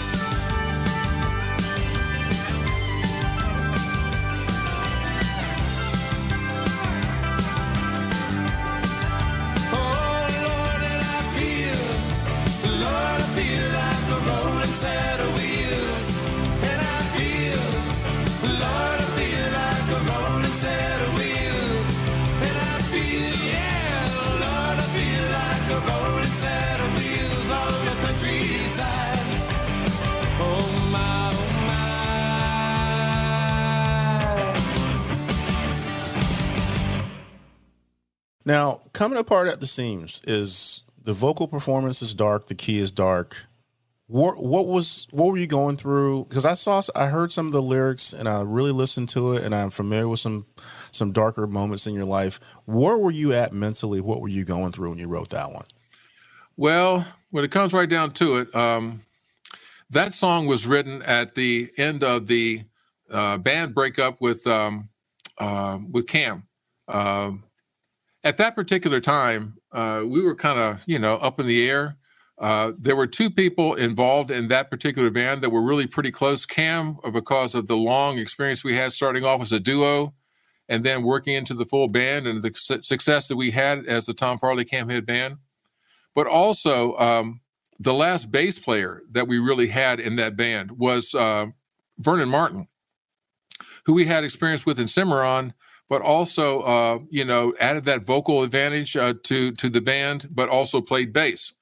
He was also married to my sister-in-law, Tanya's younger sister, Joanne. So he was family. But between the two of them, we didn't really get into any kind of verbal, conversations about it, but there was a feeling that I could see. And there were habits that they had. The whole idea of, the line says, I can see I'm going nowhere, drifting into time, a constant paranoia with a little twist of lime. That was Vernon. He loved to drink drinks and have a lime twist on the top of it. One man calls me brother, the other calls me friend. Well, I looked at that as being Vernon calling me brother and Cam calling me friend. And the chorus, I think, says it all. Basically, I just got tired of I guess you could say a sense or an atmosphere of negativity or not moving ahead or not growing or whatever. And when it actually broke up, I tried to start all over and get into something new. That was the thing. And that's when the keyboard came in and that's when Jerry came in. So we were able to resurrect, the sound that we had with something completely new, but with great songs, and we're able to move on from that particular position, because that was a dark time. It was hard not to get in a club every single weekend and have the energy that we had with that band and the quality that we had with that band. I mean, I got videos out there that shows exactly how good that band was. So at the end of the day, that song did have a kind of like a dark overtone. And I think Jerry's lead is spectacular in terms of translating that in terms of, exactly what I was feeling at the time, even though we didn't really talk about it all that much. That's what I thought. I didn't want to guess, but that's what I thought when I really, really listened to the lyrics. And that was a great mix too, because the lyrics are very obvious. Yeah. So yeah, I like that. It has a certain drive to it, but also it can go from heavy strum into light picking on the acoustic guitar, and Jerry's rhythm, stylings on that were excellent. And I love singing that with Tanya. I mean, Tanya was a part of that too, and she felt the same thing I was feeling when we were singing it. So it translated into the recording and made it even better than we ever hoped it could be.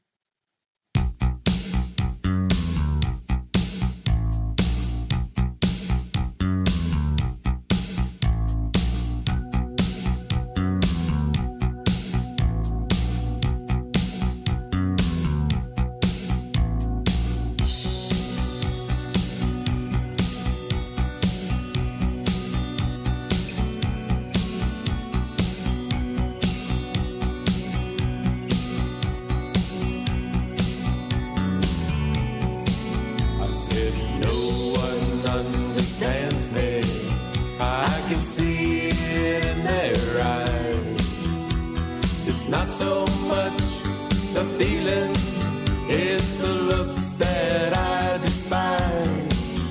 I can see I'm going nowhere, drifting into time.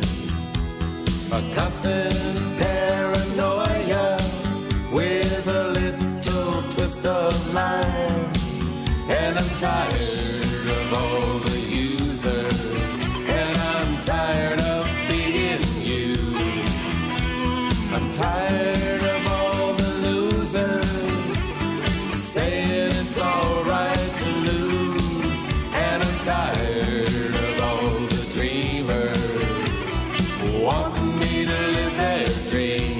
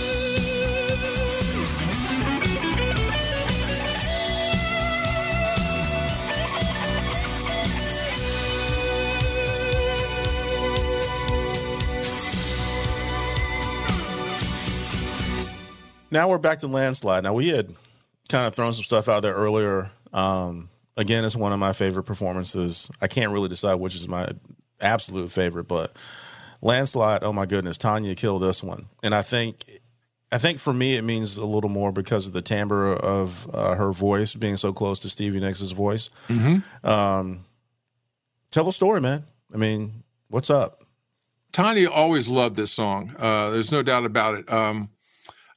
But Tanya, the one thing is that I developed a finger picking arrangement with it, something that she was comfortable with. I mean, she was so used to singing along with Stevie Nicks that, I felt like, am I really going to be able to please this woman with the style that I have as far as playing it? But she liked it because basically she phrased things very, very, very similarly to Stevie Nicks, but she had her own, I guess you say, warmth that she brought to the song, her own interpretation, which I think was really, really good. Like I said, Mike Munden was stellar on the violin part, which was, they did not have a violin part in the original, which actually made our version stand out a little bit more. And since his part was so good, it really was, it allowed the song to shine the way it was supposed to. But after all was said and done, it was the vocal interpretation that Tanya brought to it that made it the song that it is. People say that artists have signature songs. Well, Baby Can I Hold You and Landslide are two of her signature songs, mainly because throughout all the time that we played, those songs were pretty much ever present. We played it in at the concert at Steel Pier. She was still into doing it there. She wanted to do it for her younger sister. So at the end of the day, it's a special connection that we have to, I guess you could say, a cover tune, but also it's a special time for Tanya and I. I can sit there and pick it, and I can look over when she says, "I'm not afraid of changing because I built my life around you," which is one of the lyrics.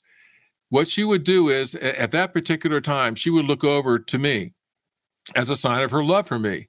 Every once in a while, I wouldn't be so involved in the finger picking that I would realize she would do that, and I would look over to her, and we would be able to smile at each other.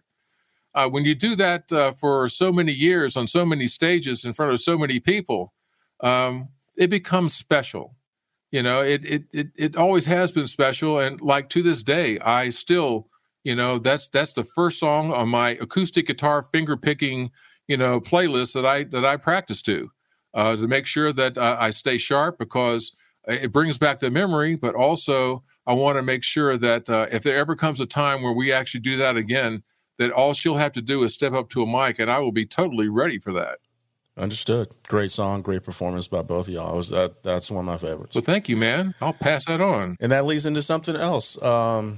Older familiar play. I don't understand why you don't talk about these gems, bro. What in the world? My favorite part of this song, it's a great song, but my favorite part of this song, when I finally really was able to get into the lyric part of it, I was like, no, he didn't. Lyrics on this are awesome. Okay, tell a story, man. How did you write this? Well, I love the chorus. I mean, there comes a time when you really would like to write a song that you consider to be somewhat autobiographical, but there also comes a time in life where you actually realize who you are. There are things that you do, like the line, "Should I spend some more time on production? Can I think of a better way?" That is me 150%. That's what I do. I do it in my music. I do it in my teaching. I mean, that's just me. The whole idea of the theater, I guess you could say, theme throughout the entire thing as far as the lyrics are concerned. I've always enjoyed theater. Theater was a minor to me. And when I was up at Tech, I wasn't acting, but I was into the technical thing, lights and stage and, sets and stuff like that. But I was very much a part of the theatrical world. Even in high school, Hugh Copeland was a first-year teacher at Bayside High School, and he was my drama teacher. And so he allowed me and a couple other guys to run the sound of the lights, the sound and lights for him, and that ended up being a great experience. So I had that theatrical, old and familiar play aspect with me at all times. But there are certain things, that you learn. I'm fortunate enough to have been able to have the opportunity to get not only a bachelor's but a master's degree. And I taught at Virginia Wesleyan University for 28 years, which I'm very proud of. But it's something that I don't consider to be. I like to consider myself modestly educated, because I know that there's still so much that I can learn, whether it's in in the desire for things or in the degrees that I've earned. And like the verse says, I really do consciously, honestly try to do the best I can by my friends and my family. That is something I believe that my parents taught me, so that's very much a part of me. Tanya and I, when we were able to travel, were able to go to the mountains to where, basically to see my parents when they were alive, and even to visit their grave in Floyd after they passed. The whole idea of going there and looking back at my life and seeing exactly how I got to be the way that I am and where I am is a very, very important thing. The teaching, I learned a ton from my students. So when I say I should listen to the wisdom of the very small, that's what that's all about. I mean, they have a certain wisdom and a certain way of looking at the world that allows me to understand things from a different perspective. And you only get that when you respect what your students have to say, and that they respect you enough to not throw a load of bullshit at you and just tell exactly how they feel. And I feel like for many of the students that I had, we had that kind of relationship, and we were able to, to be able to, I could learn from them. And of course, the last one, I should spend some more time with my wife. I mean, Tanya spent, I can't tell you how long it took to program that band with that keyboard. I can't tell you how long it takes to actually set up. Well, you would know. I do know. You're an engineer. How long it takes to record and mix and master all the tracks for an album. I mean, you're in the house, but you're gone. You got your headphones on, you got your speakers turned up, you're in another world, and she allowed me to have that. But, at the end of the day, I needed to repay that. I needed to spend time with her. So spending more time with my wife is, something I'm doing now, but now that I'm retired, but back in the day, that was something that that was really very much a part of me, but it's also something that she understood. So yeah, I like to me, it says I finally know who I am, and these are the things that make me who I am. So, and I'm happy with it, and I'm proud of it. And it just so happened that Tom Jones was there again, to make it all happen with me. His lead is stellar. Tom is just an amazing guitar player, and he made that song happen. That's all there is to it. Understood.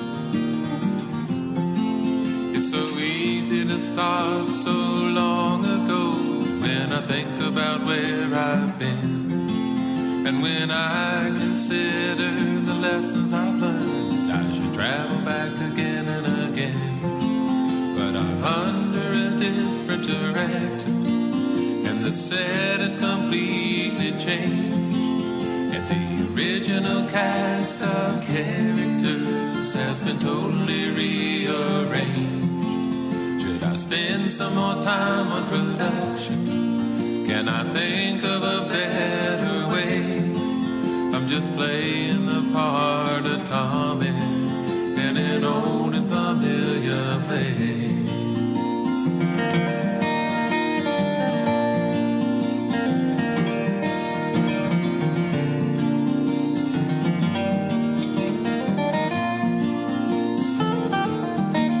I'm a modestly educated man in desire and in degree, and I honestly do the best I can by my friends and my family. I should travel to the mountains in the early fall. I should carefully examine my life. I should listen to the wisdom of the very small. I should spend some more time with my wife.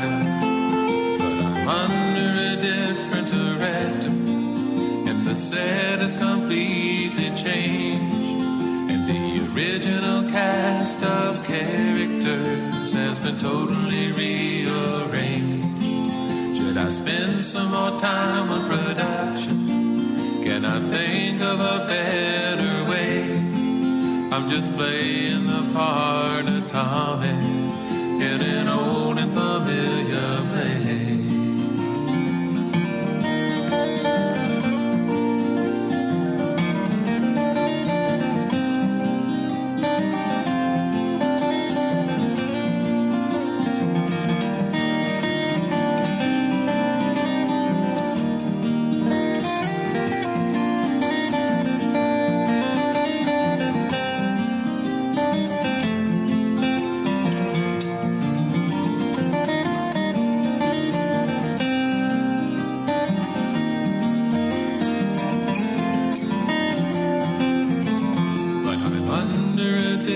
Director, and the set is completely changed, and the original cast of characters has been totally rearranged. Should I spend some more time on production? Can I think of a better way?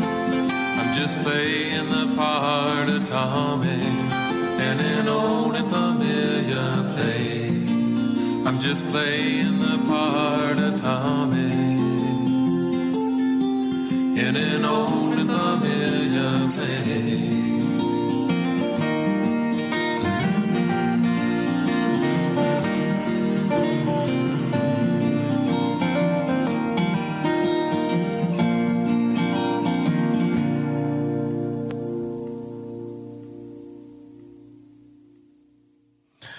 Promenade Blues. For me, the experience as a listener was guitars, guitars, guitars. Oh, yeah. I wanted to know what mics y'all used. I wanted to know who mixed it, how it was mixed, because the stereo separation on it was amazing.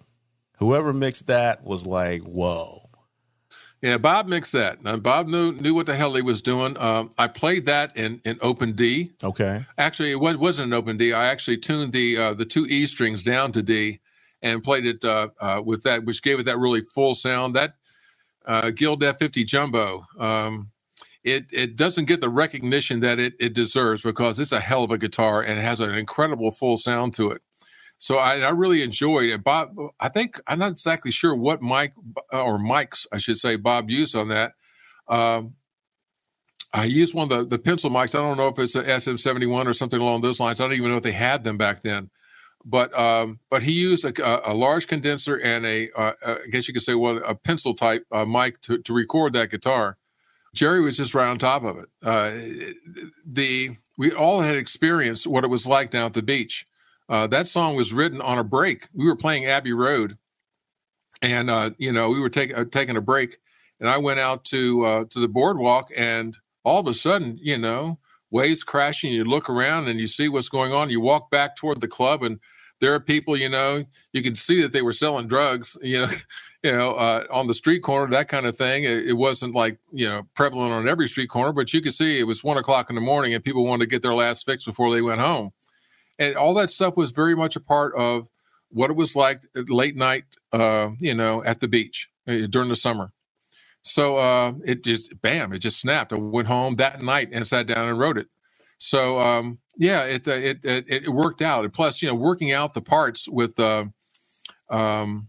with Jerry and Tanya was a ton of fun. I mean, because it was a fresh song. It wasn't something that was coming from a prior experience. That one was fresh off the grill, so to speak. And so we had a good time putting that together. Okay. I laughed at you on this one. Kinky with My Baby. Because I was like, okay, were you inspired because you was being nasty? Or was in the afternoon? Or was being nasty in the afternoon inspired you to write the tune? So which one was it? A little of both. I mean, those are just, special moments. Yeah, what can you say? Special, all right. That had, as far as the lyrics and everything are concerned, I mean, that's pretty much straightforward. I can remember after we did that song, one of the dance teachers at Indian River Junior High, before it went middle school, Indian River Junior High wanted to use some of, which I was honored. She wanted to use some of my songs, so I gave her the CD, and she said, "I listened to Kinky with My Baby, and I had to turn it down because I didn't want my daughter to." So I mean, I don't consider it all that raging. No, like it's pretty tame for nowadays. I mean, there's no doubt about it. But I think not only the lyrics and the fun of singing it, because that's a full blown, 3-part harmony almost all the way through. But also that was BJ Liederman did the rhythm keyboards on that, and that's a special moment. I love BJ, love his style, and he was there and willing, and so why the hell not? Let's get him in here and do that. It was like, it was a perfect addition. It's a great cameo, no doubt about it. Okay. I did laugh at you though. That's funny. Not mad either. Well, I mean, we had our moments. There's no doubt about it. I hear you. That's good. Healthy. Okay. You don't have to. If I were to hazard a guess, I would say you wrote this about Tanya. Is that about right? No, I wrote that for my mother. Your mother? Yeah. That was a song written for Mom. I consider, as far as women are concerned, the two closest friends that I've had as women have been Tanya and my mother. She was great, and she did everything just naturally. I mean, her doing the motherly things was just as natural as can be, and she did all those things. She didn't have to do them, but she did them, because that's what she felt like a mother was all about. And she was a great mom. Tanya loved her. And so the neat thing about that song is that not only translates some of the feelings that I have for her, but she was able to hear that when she was still alive. Wow. Which was wonderful. It's something I wanted her to hear. I didn't want to save it till after she passed away or anything. I wanted her to know how I felt. And she liked it. That meant a lot to me. Basically, I sent it up to them on a CD before we actually had a chance to go there. And between that song and Missing My Old Man, which is written for my dad, of course, the thing is that they both really, really enjoyed the fact that I honored them with a song, but also that the songs turned out so well. Okay, I guess I wasn't too far off because I knew it was an important woman. I knew that. Oh, yeah. So that makes sense.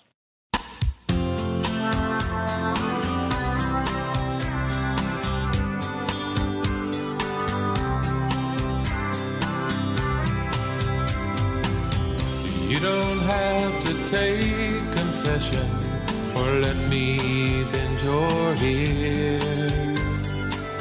You don't have to speak so gently when you wipe away my tear. You've always been my dearest friend in a life where friends were few. Your love you bring, like all those things that you don't have to do.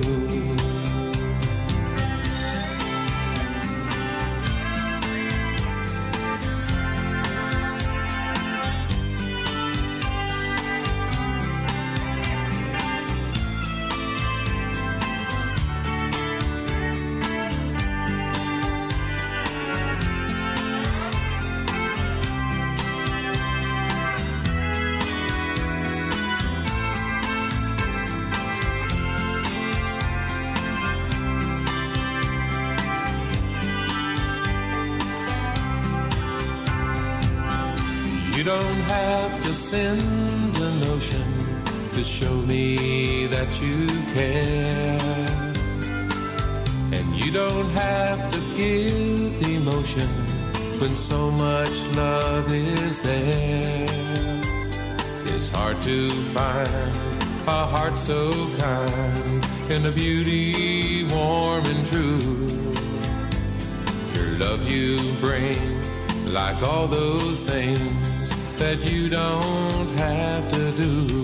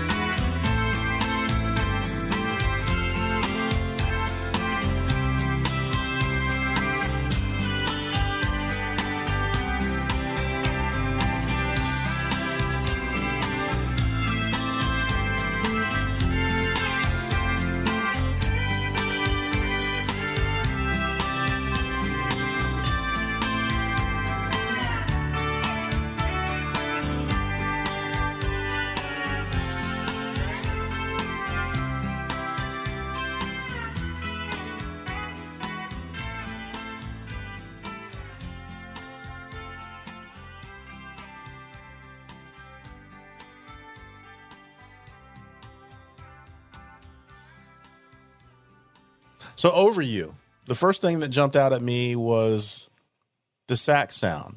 Yeah. And that came from the EPS? Yes, it did. Okay, because I was like, I know it's the sax, but that had to come from the EPS, and I wanted to make sure, so that's why I'm asking you. So who made the decision to put that on as opposed to hiring someone? Well, to tell you the truth, I did hire somebody. Okay. And they came in, and this is a person who I really respected at the time, and they came in and put it down, and I could not use a single passage. I mean, they were kind enough to give their time and stuff like that, but it just didn't fit. So I had an idea how I wanted to do the sax part. The problem is that the EPS, as good as it is, did not really have the performance controls that a lot of keyboards have now, as far as bending and stretching and those kinds of things. So it's kind of straightforward and doesn't have a lot of stylish essence to it, but it has the melody that I wanted to put in there. And so that song was just written as in thinking about somebody who had. Was pining away for somebody that they had lost, a lost love, so to speak. Okay. And nobody in particular.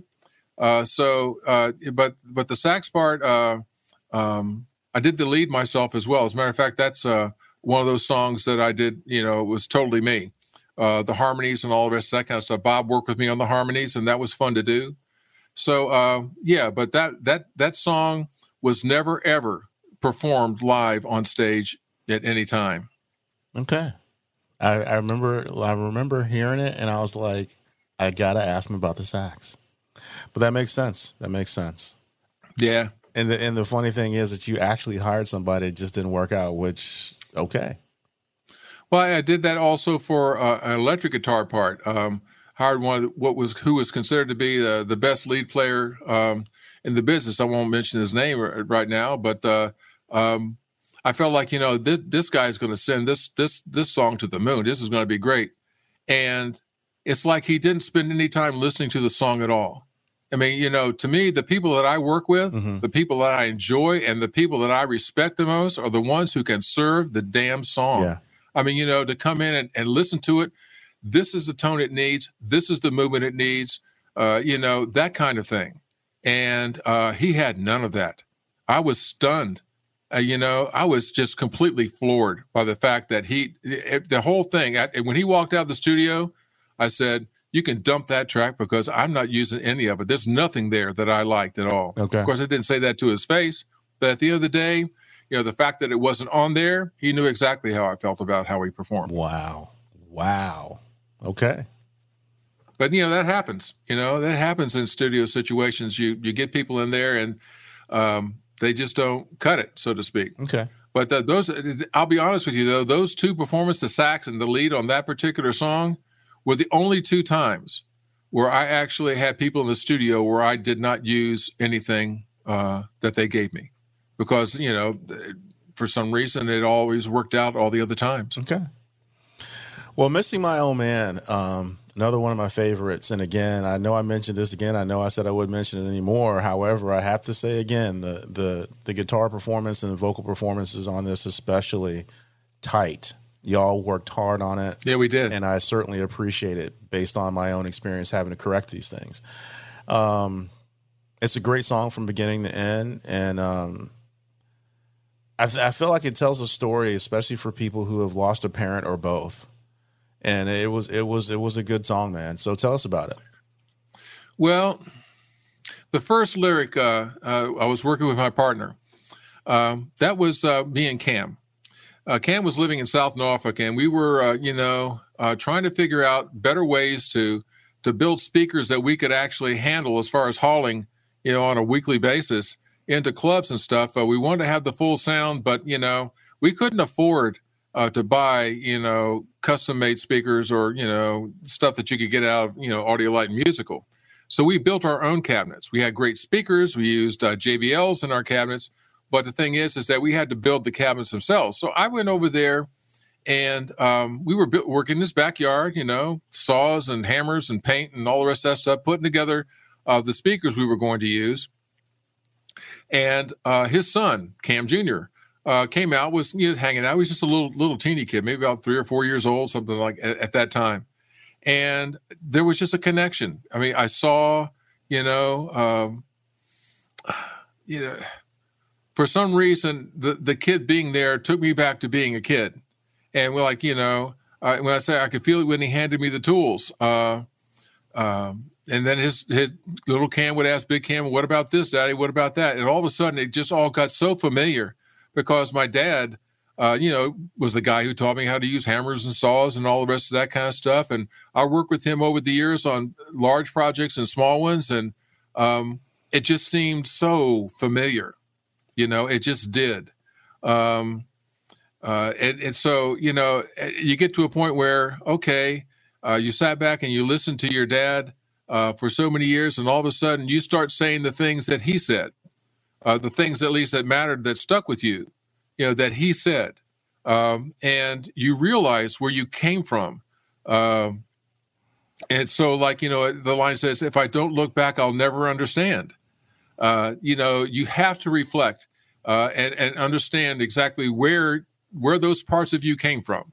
And there, I got a tremendous, I guess you could say, a feeling, considering, when you talk about little kids, especially if you're a teacher, for a fact, especially seventh graders. Seventh graders haven't really gotten to the point where they actually think for themselves. So that what they actually bring in to the classroom, they probably picked up at the dinner table. Heard mom and dad say it, I'm going to say it here in class, that kind of thing. Even though they may not even know what they're talking about, they heard it and it sounded good, so I'm going to say it. So, I mean, you'll see that what you're telling is mostly due to what you have been told. That, you understand exactly the people who have said and done the things that have made you who you are. And my father was a very big part of that. I didn't know that. Like anybody else, it was like one of those epiphany, aha, I can see where it all comes from moments.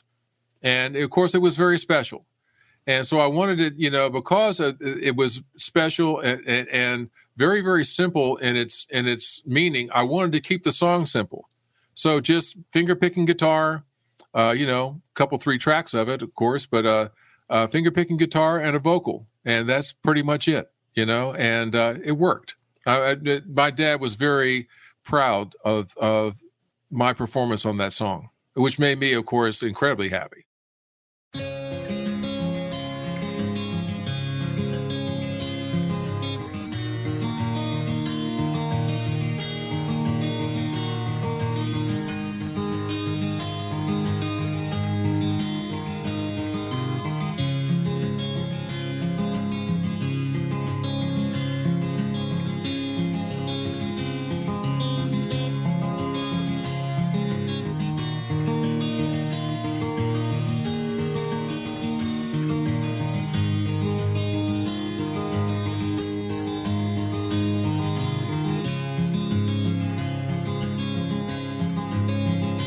I was working with my partner, just a little sweat and talk to pass the time. Just a way to keep our music, our families and our business all in line. There was something very special, I could feel it when he handed me the tools. When his son would ask the questions, I realized who told me all these rules. And I don't know who or why. Is it he or is it I? And if I don't look back, I'll never understand. Head in hand and missing my old man.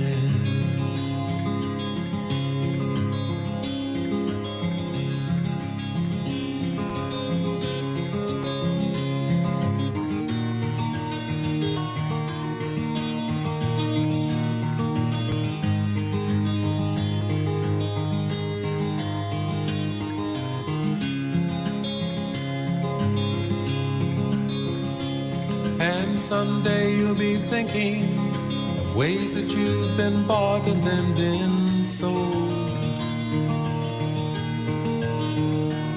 You'll see that what you're telling is mostly due to what you have been told. And when you search your memory and sift through all the shadows, you will find that the maker is the Father, the Son is now the maker, and both of them are really one in kind. And I don't know who or why. Is it he or is it I? And if I don't look back, I'll never understand. Head in hand and missing my old man.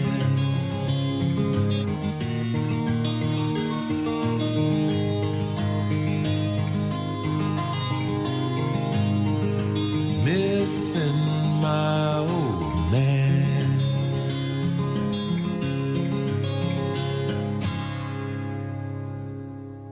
Well, that's it, man. That's your body of work for that time in your life. Personally, I appreciate it. It was really nice to sit down, listen to it again, and then listen to it 2-3 more times to really help me get my own thoughts together about it. So thank you for producing a good piece. It was really nice. Well, I mean, I'm really fortunate in the fact that we were able to have so many different pieces. Whether it be me, Tanya, and Jerry, or the intersection with Bob, or all the people that were on the album along with us that were just so special and contributed so perfectly with their instruments to the production of this whole thing. The fact that we were able to perform it for 5 years before Jerry had to move to Florida.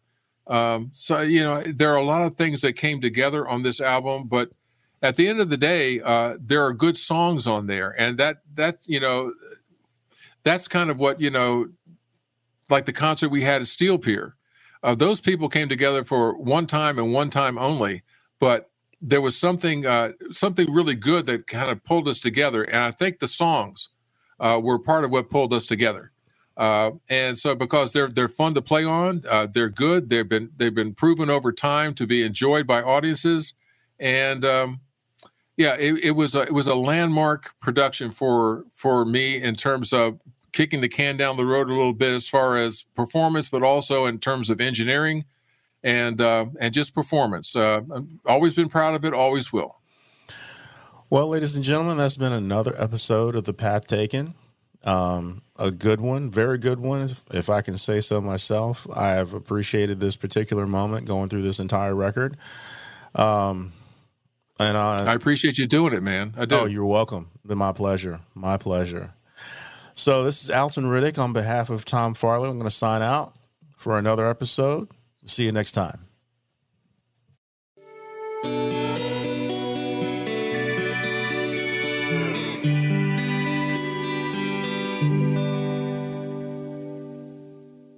This episode was produced by Tom Farley and Alton Riddick, edited and mixed by Alton Riddick for Edit Your Truth.